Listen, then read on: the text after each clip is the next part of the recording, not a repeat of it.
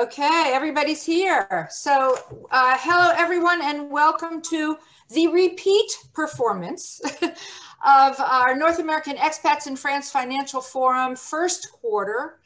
We are repeating this event, which we did last Wednesday, because our Zoom account wouldn't let everybody in. So now we have a chance for you to see it again, or for newcomers to see it for the first time.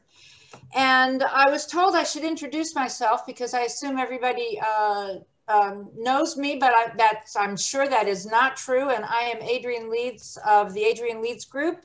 We are property consultants in France. We are a licensed real estate agency. We operate all over France.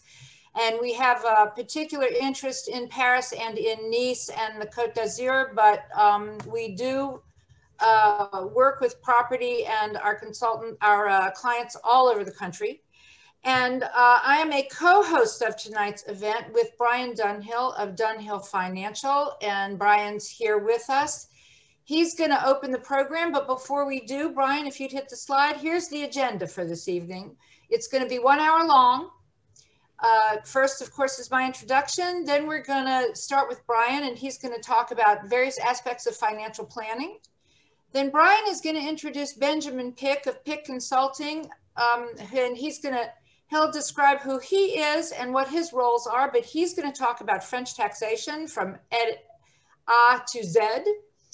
Brian's going to come back and talk about some other tax issues. I'm going to talk about property taxes, and then at the end, we're going to have a full Q&A, which gives you an opportunity to ask the questions that you've been dying to ask.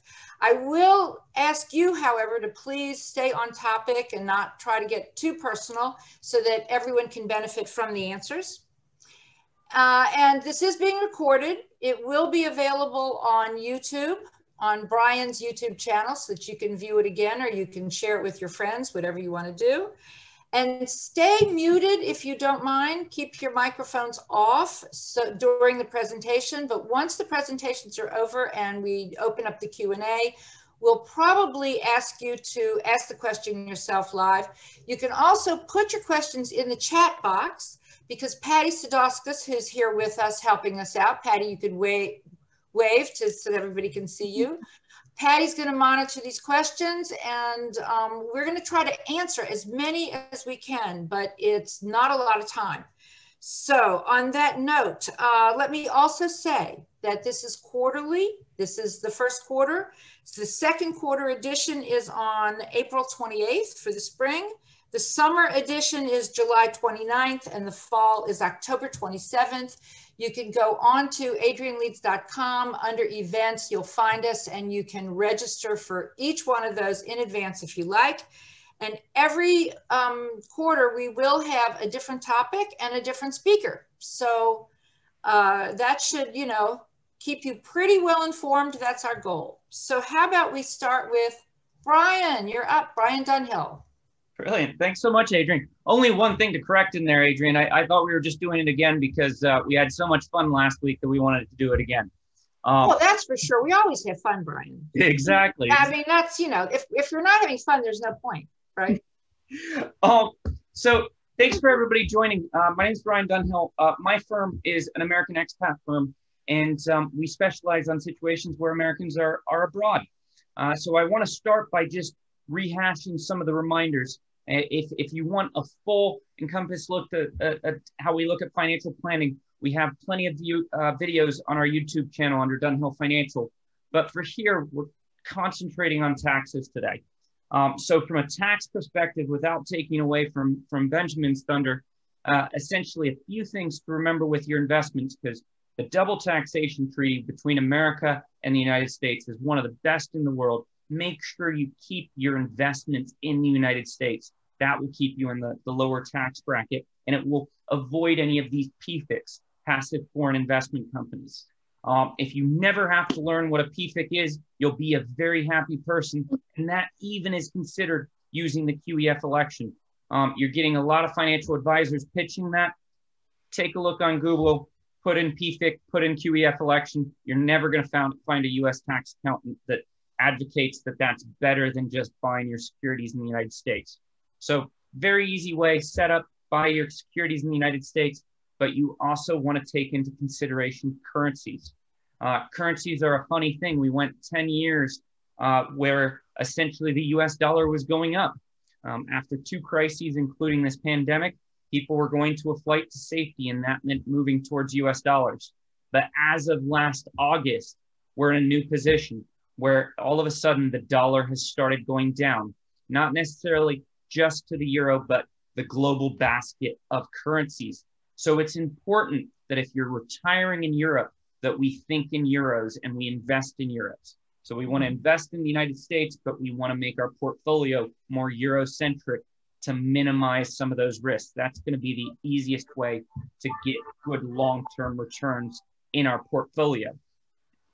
Now, some things that you want to think about when you're hiring a financial advisor, make sure you have somebody that's not only US regulated so that they can help on these US aspects of things, but that's also European regulated. This will help make sure that they understand those cross-border issues. And I always find it important that you only work with a fiduciary.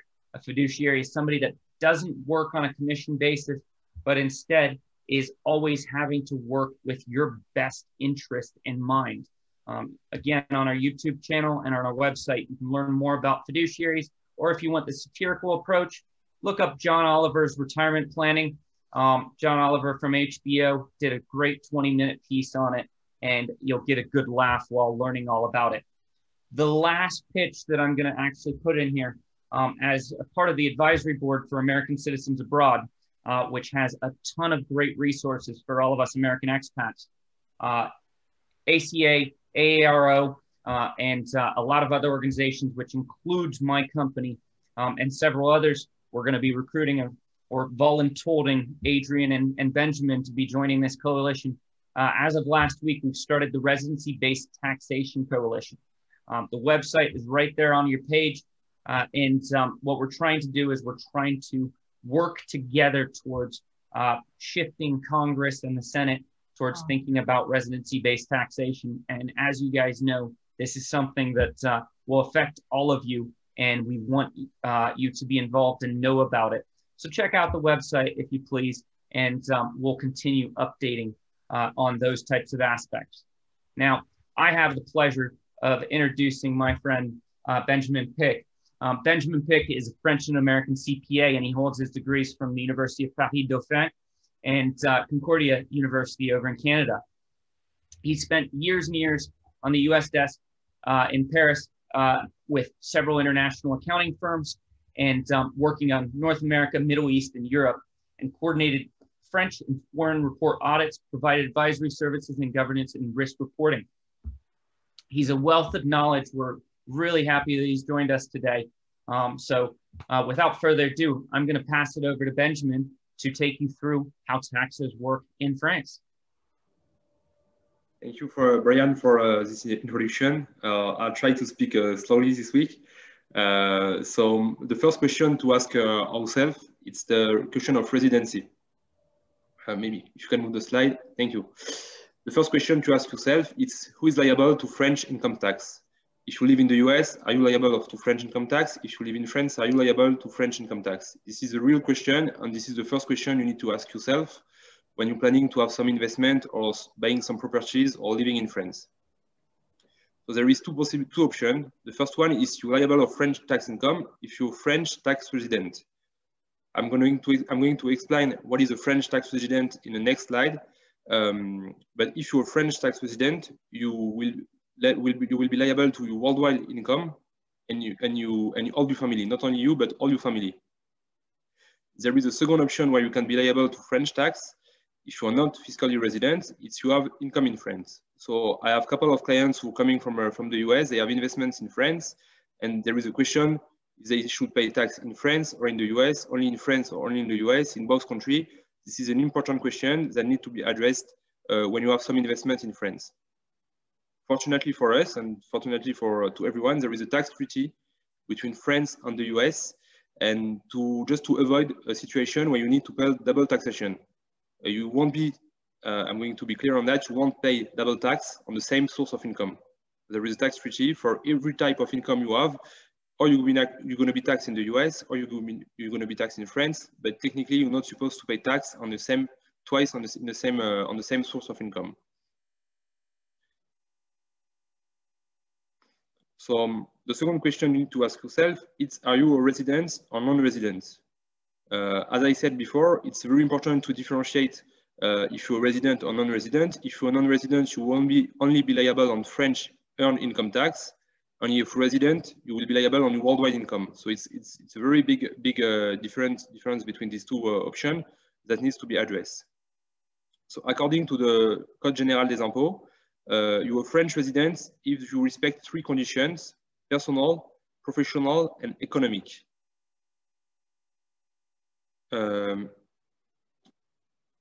If you move, Adrian, you move. If you want to go back on the previous slide. Yeah, perfect. So personal, it's if you have your main home in France, if you carry on professional activities in France, or if you have economic interest in France, example like investment business and stuff like that. In order to assist you with the determination of the residency, the general rule, but there is exception, especially with the COVID, where everyone is all stuck in France, all stuck in the US, you need to spend more than 183 days in France to be deemed to be a French tax resident.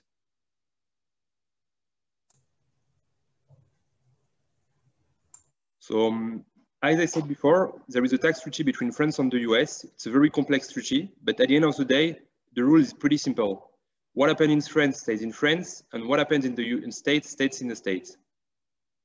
What does that mean? It means that if you have income in France, it will be taxed in France. If you have income in the US, it will be taxed in the US.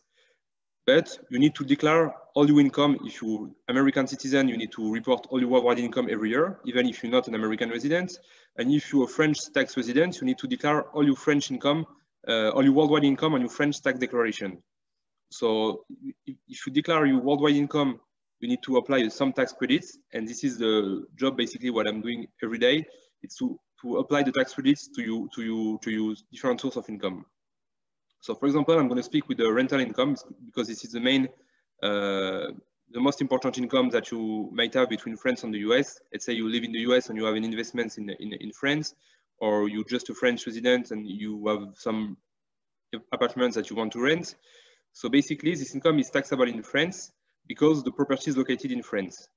If you have an apartment in the US, it will be located in the US, therefore taxed in the US. So it falls under the category of revenu foncier. And then there is a difference between if the rental is furnished or unfurnished. I'll get back on that point in the next slide. US residents and citizens must also report the income in the US. They will be taxed in France, but they will be they will have a tax credit on that on the US side.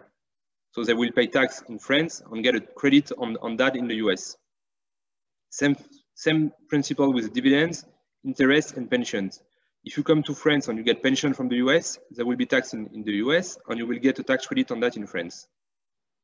So at the end of the day, all French revenue sources will be only taxable in France at the state level. Most of the states, so you're not taxable, you will not be taxable only taxed at the federal level. So all US revenue sources are only taxable in the US, in the USs. Adrian, perfect. So I was talking about the rental income. In France, it's kind of different from the US because you need to apply a specific idea on your rental income. You need to first decide if you're renting a furnished property or if you're renting an unfurnished property. Then you need to choose the regime you want to be. So for example, the micro foncier, if you just rent like a small place and your turnover is below 1,500 euros, you have a tax allowance of 30% of deduction. If you go to regime réel, it's going to be the turnover, it's limited, and you can deduct all eligible costs. So eligible costs are pretty much the same as in the US. It's all the expenses related to your apartments. There is few rules to respect, like in the US. It must be related to the building. It has been incurred of the purpose of acquiring the place. It has to be supported by the owners, and it has to be paid in the tax year. You can postpone expenses from year to years. And lastly, and this is very important because I have a lot of clients who forget that once, it must be justified. It's not like you just can take to your CPA, or I want to deduct that type of expense. If you don't have the documentation to support your expenses, you won't be able to deduct it. Or you take the risk that in case of control, you can have something to pay. Adrian, if you can, yeah, perfect. So still on the rental income, for the non-residents, you're liable on the French income tax. So for the French rental earnings, whether you are not or not resident in France. Up to 25,000 euros, the rate is 20%, and beyond this level, it's taxed at 30%. This rate applies only on the net rental income. Then there is a difference between if you're living in Europe as a non-resident or if you're living outside Europe, because there is a dégrèvement, a reduction, an allowance, and you're going to pay only 7.5%.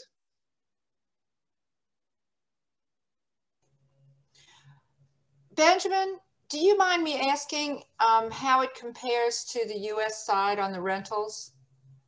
So on the rental, right. The taxation on rental income compared to the US. So it's pretty much the same thing. The same rules apply. There is no like the difference between microfoncier and régime réel and stuff like that. But what it's important in the US that you don't have in France is the depreciation expense. In the US, you can deduct to depreciation expense. In France, you not. This is the main difference. For the rest, it's pretty much the same thing. And something I've noticed with a lot of my clients is the justification of the expenses. I think in the US, we are pretty much, we can deduct stuff without proving that we have the expenses. And in France, we are very picky with the justification on the documentation of the expenses. And in case of control, we really need to be like to have all the information ready and all the information can be justified. Okay, thank you.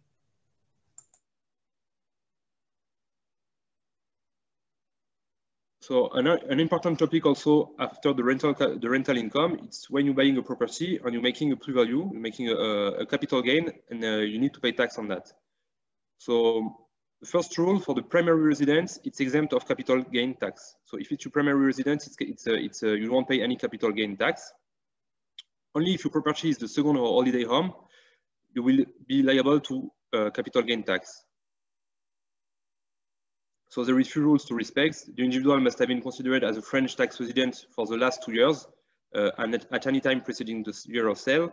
And the exemption for the principal residence, for the primary residence, it's only if you want to sell. It's only if you want to sell if you're really planning to sell your property. If you're not planning to sell the property, the extension of 2 years won't be applicable to you.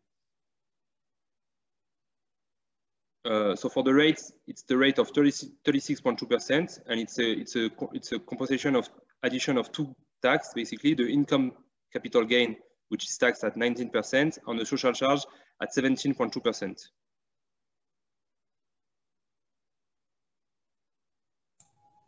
Benjamin, would you please explain what social charges are? Because it's a term that we don't use in the States. Yeah.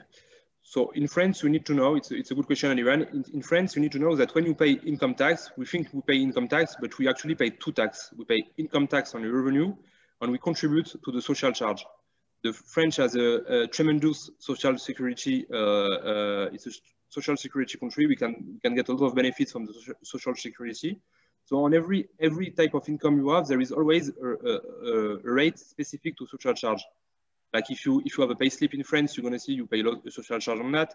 If you have a capital gain, you're going to pay social charge on that. Also on the rental income, on pretty much every type of income, there is a social charge on that. So you would consider that equivalent to what we call FICA in the US? Yes, kind of. We can say that. Not exactly, but yeah, not exactly. Yeah, but the idea is the same. Yeah.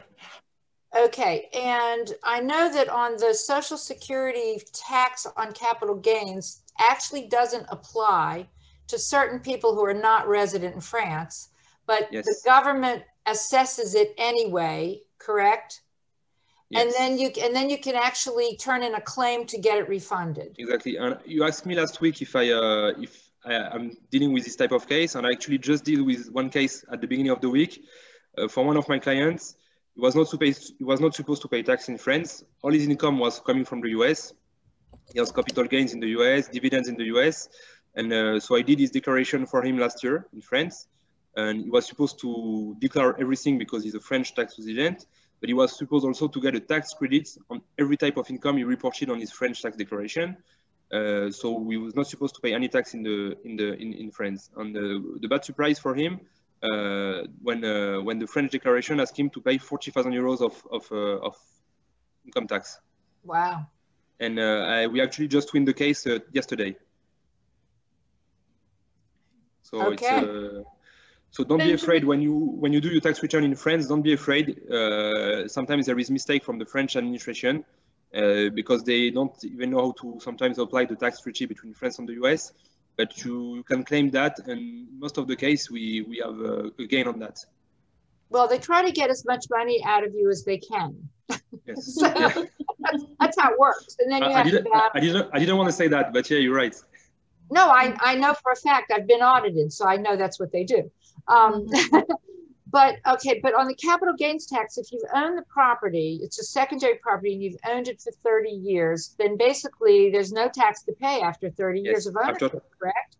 Exactly. There is a reduction after a couple of years. I think it's on the next slide, or 5. I'm not sure. 5. The first 5.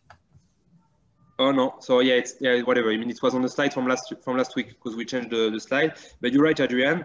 If you own a property for a long time, I think for the income tax, it's after 22 years you get a reduction, right. And for the social security charge, 30. It's after 30 years. So the point is, you should own your property for the rest of your life. Yes, okay. Benjamin, we've got a question when you refer to the state level in France. Can you explain that? So yeah, it's a main difference between France and the US. I was not clear on that. In the States, you always need to differentiate the federal and the state's tax returns. In most of the states, you need to do 2 declarations. If you have a French property or French income in France, there is no difference between state and federal. There is only federal tax return in France. Even if you're living in the south, you're living in the up north, I mean, it doesn't make any difference. There is one tax, one state, one federal tax, basically. But they call it the state in France. That's why it's confusing. Right. Thank you. You're welcome. So there are few other taxes related to real estate in France. I know Adrian is going to come back on that some of the states of this tax after. So the first one is the taxe foncière. So it's payable by the owner of a French home, and it's not something big. I mean, it's really, like Adrian can confirm. I have a lot of clients who are very afraid to invest in France because of this taxe foncière. Adrian, can you confirm it's not something that we? Oh, I call it nothing because it's literally about 10% of what the average American homeowner pays annually. And just to give you an example, my apartment in Paris, which is now valued at about €1 million, my taxes this year were 627 euros. Yeah. If this apartment were owned in California, that would be $12,500 by comparison. So just to give you an idea. Yeah. Yeah, because French are always, I don't know why, I mean, I kind of know why, but French are always have this bad reputation of taxing a lot of things. At the end of the day, if you compare the tax you pay in the US and the tax you pay in France, there is not that the difference. I mean, on some, not on the rental income, not on the capital gains, and not on the real estate area. No, that's true. I think we actually pay less tax here. Believe it or not. Believe it or not. The difference in France is we have a lot of few small taxes, like there is taxe foncière, taxe d'habitation, wealth tax. It's a lot of few words. When you don't know, like you're very confused because you think you're going to be taxed from everywhere. At the end of the day, it's not that bad. I mean, there is taxe foncière is one thing, taxe d'habitation it's one other small thing, and the taxe d'habitation is only if you live on the place. So if you rent the place, it's going to be paid by the rent. Someone is going to rent the place as January 1st. So if you move to France in an apartment December 29, as January 1st, the following year, you will live on that apartment and you will be liable to the taxe d'habitation. It's just one day where you don't need to be somewhere. But the taxe d'habitation is going to be pretty much exempt by 2023, I think, right? Exactly. For primary residences. Yes. Not for secondary, but for primary. Exactly. There is a willingness from the French government to lower this tax to almost nothing. So again, this is not a tax you should worry about. Yeah, there is this kind of two tax foncière and taxe d'habitation. And then we have the French wealth tax. So this one also, you need to be very careful with that tax because if you're non-resident in France, if you're non-resident, you're only going to be taxed on your French income, on your French real estate valuation. So if you live in the States, you're coming in France just once a year for a couple of weeks. So you're not French tax resident, but you own a property that worth more than 1.3 million, you will be liable to this tax. If you're a French tax resident, which means that you're living in France more than 193 days, you will be liable on this tax on all your real estate investments in real estate. So if you have real estate in the US, you will be taxed on that also. And the rate is progressive. So from 0 to 800,000 euros, it's 0%. From 800,000 euros to 1.3 million, it's 0.5%. And it's going up to 1.5%. And I got a few questions on the chat. Maybe we will get back to on that question after.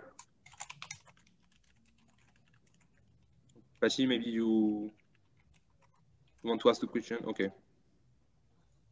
Should we do all the Q&As at the end, Benjamin? Sorry? Should we do all the Q&As at the end, or? Yeah, sure. Yeah, sure. Go ahead. Yeah. Go ahead. Let's do all the Q&As at the end. I see some questions coming in that, you know, and it could apply to any one of us, actually. Exactly. We'll give the hard ones to Benjamin, and we'll take the fun ones, Adrian. Okay, I'm with you. Like always. Perfect. Well, I'm going to talk a little bit out of my field. I'm going to talk a little bit about real estate. Adrian has so much fun with what she does there, but I'm going to talk about the numbers side of real estate. Because naturally, Adrian can give you hundreds of great reasons of why you want to own real estate in Paris for the beauty, Nice, all over France. But I want to get into the nitty gritty details of what you should be thinking about before and after you buy and sell, especially when it comes to being an American expat. Now, the nice thing is, even when you're going abroad, you can take advantage of those mortgage credits and even the HELOC, the home equity line of credit benefits for 1 million on the home mortgage and 100,000 on the HELOC. Interest rates are so low that that's not going to be a huge benefit to most of us, but it's still a nice benefit. And the fact that we can still take advantage for our primary residence of $250,000 per person, so $500,000 worth of capital gains per couple on your primary residence sale is still a really nice advantage. But we should be aware of a few things that we can't do when we're owning abroad. Now, the first thing is that we can't use 1031 exchanges on international property. Doesn't matter if we're selling a US property to buy something in France or selling a French property to buy something else in France. We just can't do it. So whenever you sell, you're going to have to realize that capital gain if you have that capital gain. There's no way to buy inside of your IRA a property without essentially attracting the attention of the IRS. So we shy away from that. If you're buying a commercial property and it's only for commercial use, yes, maybe. But if you're using any portion of that home for your own personal use, essentially the IRS will not allow you to use your IRA to purchase it inside of it. So you have to take the distribution from your IRA, pay the taxes, and then go ahead and buy the property from that. Now, you can't just think, oh, I'm not going to report the sale of my house to the United States, because between FATCA and the CRS, yes, are they perfect? Are they talking to the opposite authorities perfectly at this point? No. Are they getting better by the year? Absolutely. So you don't want to risk that. And you've got to remember, if you fraudulently don't include something on your taxes, it doesn't expire. There's no, oh, that happened more than 3 years ago, so therefore the IRS can't tap into that. We would typically say don't own real estate inside of a foreign company. Now, that does not include Société Civile Immobilier. SCIs are a little different because they're a partnership, but we would not form a foreign company to go ahead and buy that real estate beyond the SCI because you can make your US taxes very cumbersome. Can you clarify that, Brian? I mean, the Société Civile Immobilier is a company, a transparent company specifically designed to house property. So you're saying not to create a company, another kind of a company. Exactly. Well, if you translate Société Civile Right. directly in legal terms in English, would Right. be a partnership. So if we set up a Société Civile, it leaks right down into our own taxes, and it's just a partnership of what you own versus what I own. So that's why a Société Civile Immobilier is perfectly fine.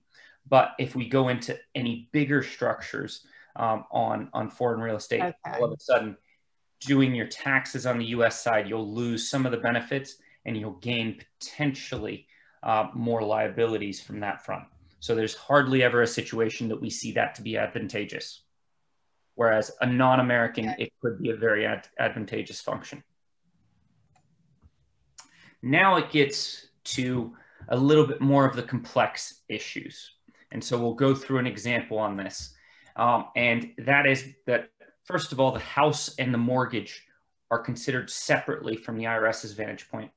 Secondly, as a US expat, you might have capital gains on a mortgage in a foreign currency, and that can come to creep up on us. Now, essentially, currencies haven't been something that we've had to think about so much in the past when it came to real estate, and that's why we're starting to talk about it now, just for forward planning. The reason we didn't have to think about it so much was because the dollar essentially was going up. Therefore, even though Parisian real estate has been doing quite well in the last 5-10 years, Adrian will give 20 since 1998, which was the low. It's been up, up, up, up, up, and not stopping. There you go. So despite real estate doing really well, because the dollar was going up, most people that were selling their properties in France didn't have a hit in the United States. But now, since August, we've seen the dollar going down. Now, let me take a more expansive look at currencies. Currencies are cyclical, but we have to consider that when they're cyclical, they can last and go one direction for a long period of time. So let's back up a long period of time. Before the euro, we naturally had the French franc, but we also had the écu, which was the groundworks of how the euro worked. And so if we go all the way back to the day that Nixon went off the gold standard and decided to let the dollar properly free float, we went from Nixon all the way to Obama, where the dollar was devaluing compared to the euro, the écu, and then the euro. So we had a 40-year period where the dollar was going in one direction. We had a financial crisis, and then now we had a pandemic, which both times that flocked money into the dollar. And so the dollar has been going up for 10, 12 years. Now it looks like we're going back into a time of dollar weakness. And that's to where we want to be prepared for these types of things. So we gave you an example. We gave it on a larger size property, just in case it is your primary residence. But this will impact you as well if it's a smaller property, if it is not your primary residence, because you won't get that $250,000 or $500,000 worth of capital gains tax-free allowance. So consider that in the whole equation. Now, from the top left, we're just saying you buy a really nice villa in France for 5 million euros.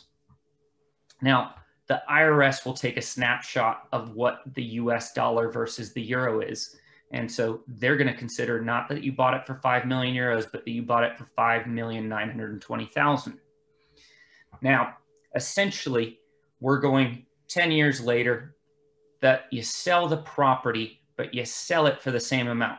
Now, if you use Adrian's services, I'm sure that's never going to happen, but we're doing this for just simple math. It could happen with a $5 million chateau, for example, which is hard to resell. Okay. Could happen. Easy. The money. But anyway. Wonderful. But essentially, if 10 years later, we sell it for the same value, but the euro has increased to the dollar by 10%, which is not far-fetched by most analysts' predictions.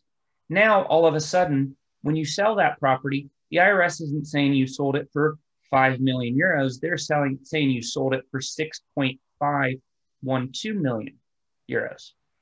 So they're going to basically say, well, you sold it for 6.5 million. You bought it for 5.9 million. You made $592,000 worth of taxable gains, of which you're going to be kicking and screaming a little bit. But essentially, that means you're going to owe U.S. tax on a European asset that you broke even on. So you know the answer, don't you, Brian? I'm all ears. Move to France. And then there's no capital gain, period. No, there's no capital gains on the French side. You're still having to report this in the U.S. and you still have to pay the capital gains tax in the U.S. Then you have to denounce your U.S. citizenship. The key factor is just being aware of these types of things. Because, like I said, if this is a vacation property, then it affects you at a much lower amount. And it can impact you. But essentially, one answer to that is to live in it for 2 years, and then it becomes your primary residence. As long as you lived in it 2 out of 5 years, you can go ahead and use that $250,000 or $500,000 exclusion. Otherwise, you just have to plan for it financially, because if you're repatriating the money into the United States, essentially, that was a proper gain in US dollars. The other problem becomes that you can't just offset what you lost on the currency on the mortgage. So when you think of things in French standards of you should pay off your mortgage, by the time you retire or anything else like that, then it becomes a moot issue. But but you're going to pay the capital gains tax on the French side, and then you're going to be able to apply that against the U.S. taxation, right? If it's a shorter period, yes, but if it's a longer period, then there won't be any French tax to be paid. True, right? Okay. I'm sorry to interrupt. Is it okay to ask questions along the way? I joined a little late. Actually, we'd like to leave them to the end, but I'm being I'm just being interruptive myself. Okay. Well, no, it's part of the panel. But we have only 20 minutes left, so we should move on and then get to the questions. Exactly. I'll cover one last thing on this, which is that the letter of the law states that if you have a gain on the mortgage, that is supposed to be a taxable event as well. Let's just say it was a break even or a loss on the value of the house, but you had a gain on the mortgage. It's supposed to be reported. Now, most tax accountants, because there's not a good, easy, clear way to report that gain, they don't. But finding that tax accountant is probably something you want to think about before you sell the house, so that you make sure that that's reported the way that you might want to. Again, these are just things to be aware of. They're not supposed to dissuade you in any way, shape, or form, just with the change in currency regimes. With that being said, I'm going to pass it over to Adrian to talk about some of the real estate taxes you should be thinking about on that side.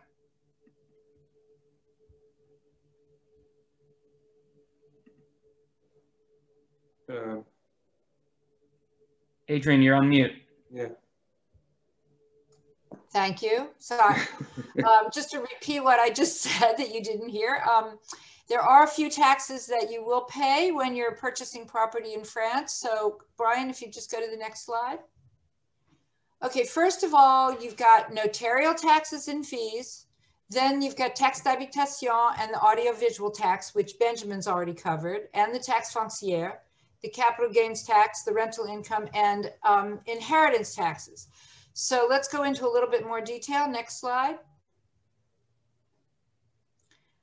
Notarial taxes and fees are what you pay when you purchase the property. They equate to somewhere between 7 and 8%. It is a combination of taxes and fees that are paid to the notaire for the work that he does. And they break out in the way that little chart on the right side shows you. But you can expect that if you're buying a property of €1 million, then you're going to have approximately 75,000 euros in fees, taxes and fees to pay. So just be prepared that you're going to have that extra amount. Now, but even though that's very expensive, the entry costs are high, the cost of ownership is low because the annual property taxes are so low. So in the end, it pretty much balances out. The thing is that you can't really flip a property successfully because you would want it to increase in value at least by that 7 or 8% or by 10%, so that when you sell, you at least recover the notarial taxes and fees that you've paid. Now, interestingly, this is affected by who pays the agency commission, because the mandate between the seller and the agency, determines who pays the agency commission, whether it's the buyer or the seller. If the buyer pays the commission, then the price of the property is reduced on the deed by that amount, which lowers the notarial taxes and fees. And if the seller pays the agency commissions, then the total price of the property is on the deed. And then you're paying the notarial taxes and fees based on the gross amount. So it can be it's an interesting aspect of the purchase. It's something you should be aware of. It's something we always take a look at, because if you're mortgaging the price of the property, then the bank will only mortgage the amount that's on the deed. So if the deed is lower, you're going to have a smaller mortgage and you won't be able to finance the notarial taxes and fees. I'm not going to get into more detail on that, but it is something to consider. Okay, next slide. So the taxe d'habitation has already been addressed by Benjamin. It is paid by the person who inhabits the property on January 1. It does also include an audio-visual contribution, which applied when the state, as in France, actually provided free television. And so there was a reason to pay that tax. It really doesn't exist anymore, but they're still assessing it. So if you have a TV at home, you can expect to have a small additional tax. Believe it or not, even though it applies to January 1, it's not actually assessed or paid until the following fall. I've never understood why that is, but that is the way it is.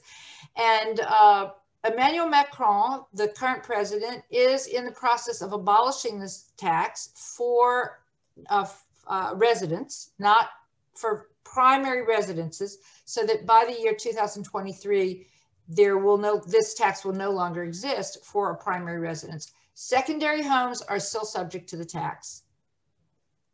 Okay, next slide. Taxe foncière, we have also talked about. This is your annual property tax. I don't think we need to go into too much detail on it. As I said, it's really about 0.001%. That's not how it's configured. It's not how it's assessed, but it does seem to end up approximately that amount. The two taxes seem to be about the same. Maybe Benjamin can weigh in on that. I find that they tend to be about the same amount. Is that true, Benjamin? Yes, definitely. But is there a reason for that, or just happenstance? I don't think there is a specific reason for that, just the way it is. I mean, well, okay, it is certain that the taxes tend to be lower in densely populated areas. So in a city like Paris, for instance, the property taxes are actually quite a bit lower than they are in the countryside. For example, my property tax on my property in Nice is about double what it is in Paris, but the property is half the size of the property in Paris. So it makes it 3 to 4 times actually more expensive than Paris. And I think that has to do with the fact that it's just not as densely populated, and therefore the tax basis is not as well contributed to by the residency or by the commercial. Is that true? Yes. It's one Yes. part of it, correct? Yeah. Okay. Okay, next slide. So we've already talked about capital gains tax. We've already talked about rental income taxes. I want to remind everyone that these are taxes that are based on profits. So if you're being taxed here, it's because you made money. So it's not a tax that we should be that concerned with. Inheritance taxes are something to be concerned with. They are very hefty. In France, there is what's called forced heirship. For the French, they cannot disinherit their children. But as Americans, we can choose the American regime, but not the American tax regime. So you can bequeath your property the way you'd like, but you're still going to be liable for French taxation. My advice would be to structure the purchase of your property from the beginning correctly to minimize the inheritance taxes for your heirs. And that is a complicated subject, but it's something that we work with everyone on, just to ensure that there are ways to structure it. The SCI, the Société Civile Immobilière, is one way that the French have found to manage their inheritance situation, because with an SCI, you actually own shares, and the shares can then be bequeathed. So it gives you a little more flexibility and control as well. Okay, next. So, okay, on that note, that's to completion. We've got, it looks like about 13 minutes for questions, so we can open up the forum. And here's how you contact all three of us. So make note of this. And since this is being recorded, you actually don't have to take your notes now. You can just look back. And meanwhile, Patty, can you give us an idea of what some of the good questions are? We have several questions. IA, I don't know who that is, had a couple questions. Do you want to unmute yourself and ask your questions? Not sure who that is. Okay, go to another one. Okay, we'll go to another question. Okay, this is from Sheila. Sheila, do you want to ask your question? You can unmute.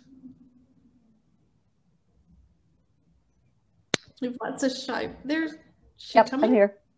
Great. I guess when we were looking for properties last year, the max we wanted to pay was like 780,000 euro, because after that you would have the tax. And I noticed on his spreadsheet he had 800,000. So is that the new limit? So I guess it's a question for me about the wealth tax. Yeah, the limit was always the same before right now it's called IFI, Impôt sur la fortune immobilière. Before it used to call Impôt sur la ISF, Impôt sur la fortune. But the 1.3 million was always the limit of 1.3 million was always the same. So if you're planning to buy a property to what you say 700,000 euros, you're below the limits. And also when you talking about the French wealth tax, you need to take the net real estate value. So if you're buying a property of 2 million euros, but you have 1 million of mortgage on that, you won't be liable to the French wealth tax. It's a net real estate value. That's a really good reason to take a mortgage. Mm-hmm. Yes. Because it reduces your wealth tax liability. Exactly. Thank you. Welcome. Okay. And we have another wealth tax question from Neil. Neil, do you want to ask your question? Sure. Well, good evening, everyone. Similar question. It's a little bit confusing when you read the law. I'm not sure if the wealth tax starts at 800,000 or if it starts at 1.3 million.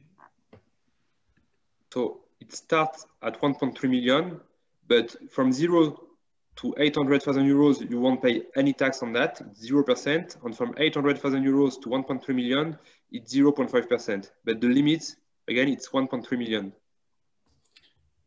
I agree. It is confusing.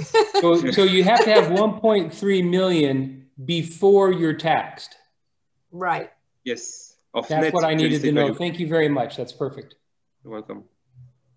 Very French way of putting it.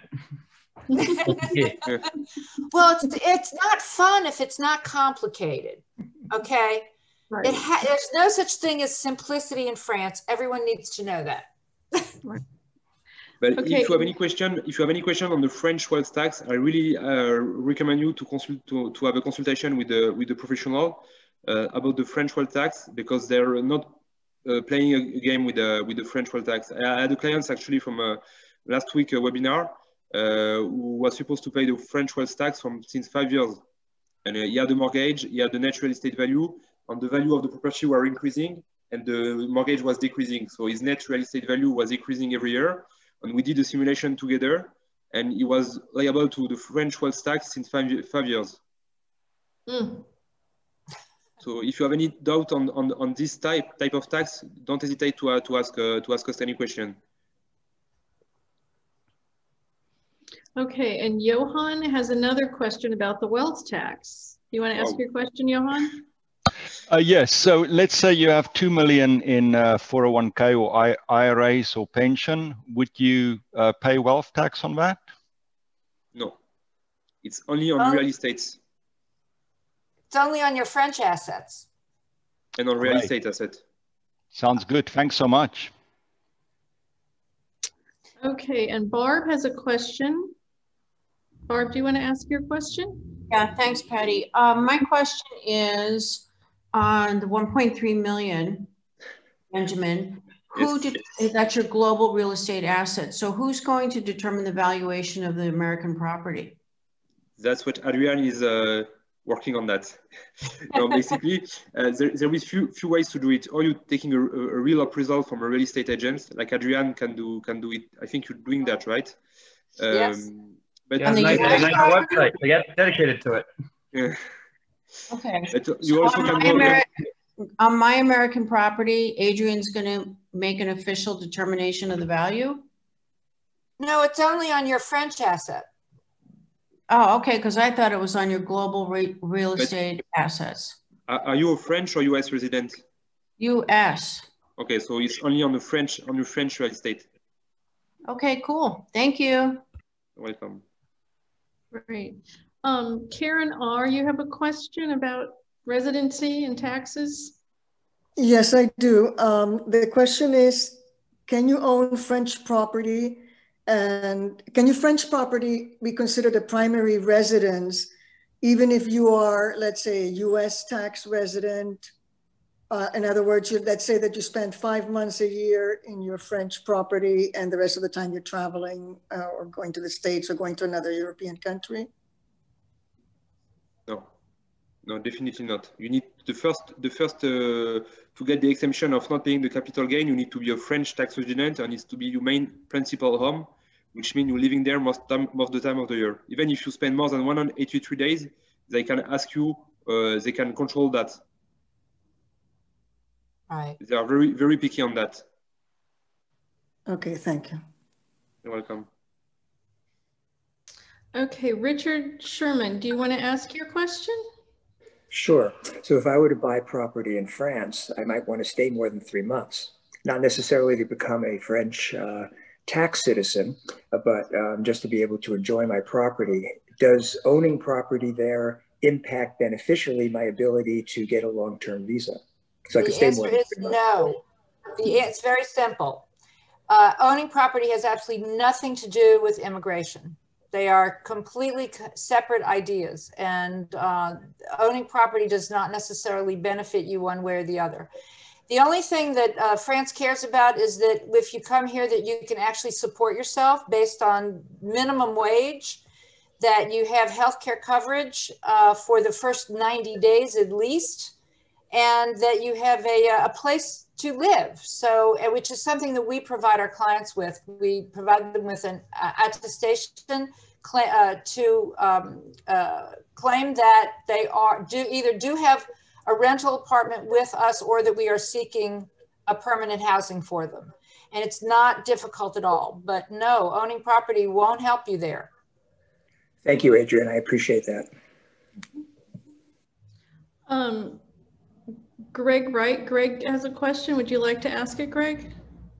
Thanks, Patty. Yeah, Brian was talking about, gave the example, I guess, of the $5 million bill around currency fluctuations in the coming years. How does that affect an estate when that person passes away? Does the basis increase at the date of death, or is it still when that property was purchased? So under the current laws in the United States, it will increase to the date of death.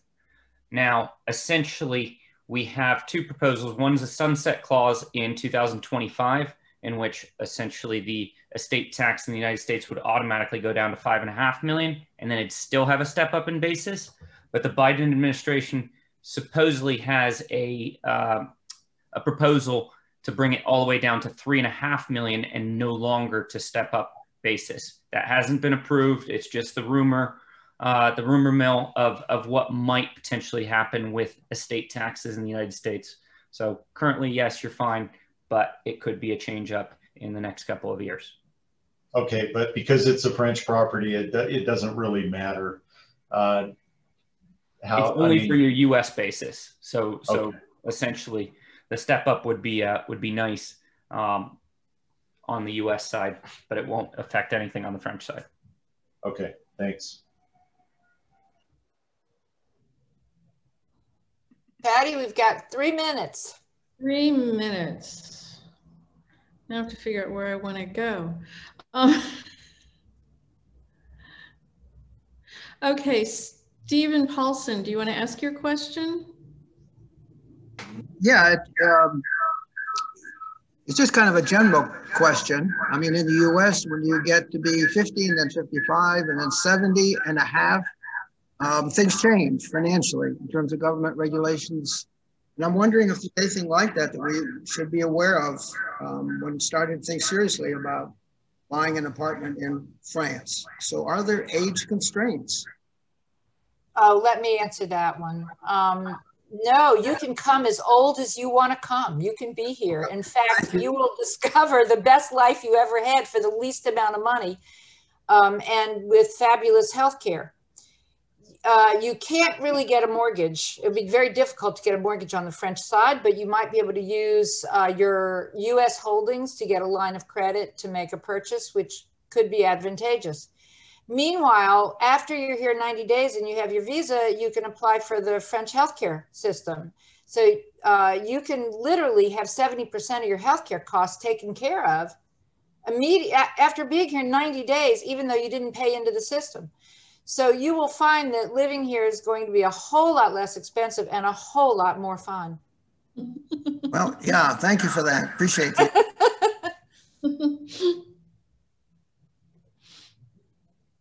We've got 1 minute, Patty. Okay, how about a question from Melanie about writing a will? Does Melanie, would you like? Ask? I can try. Can you hear me? Yeah. Yep. Hello? Yeah, we hear you. I'm wondering about when you want to write a will and you want to nominate U.S. law. In fact, in the U.S., you have to nominate state law. And how actually do you do that? And is it recognized in the U.S.? Yeah. You want to do it, Brian? No, you can do it. I'm happy to do it. So typically you pick the last state that you resided in for that basis. You're using the Brussels IV Amendment to the Constitution over in Europe to make that election. So if you have a French will, you're going to want to use the same aspect of that to take you into the United States. Now, as Adrian was saying earlier, you want to make sure, even if you're electing different beneficiaries, that might increase your tax in France, i.e., if you elect to give it to a friend versus a relative, you're going to increase your estate tax significantly, even though you've shifted the clearing of the estate over to the United States. That I understand. It's just more of an issue of the actual designation and then what happens with the, for example, the American TOD accounts. Do they pass to the second owner if you were to die, or do they disperse as you've dictated in your will? I'm in a situation where I've been in France for 25 years, so I'm not really linked to any state in the US. Yep, so the TOD accounts become a problem because that's not something that any brokerage firm in the US will allow somebody with a foreign address to do, because it's supposed to clear through the foreign jurisdiction first.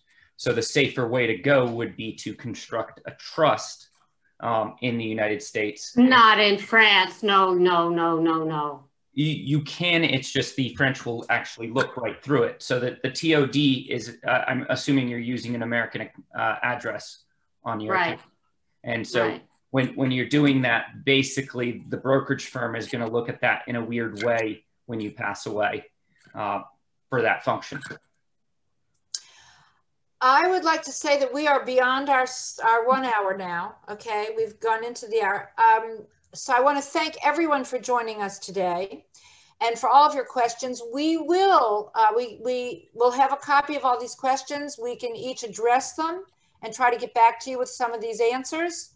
So you might want to stay tuned for that. And just make note that our next quarterly forum is on April 28th. So between now and then, we wish you all a very happy, safe, COVID-free environment and hope that you can get to France very soon. So thank you all for joining us. Thank you, team.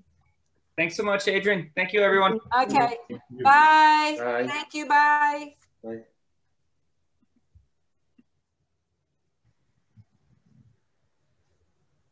Hey, Carrie, my necklace is on Facebook now.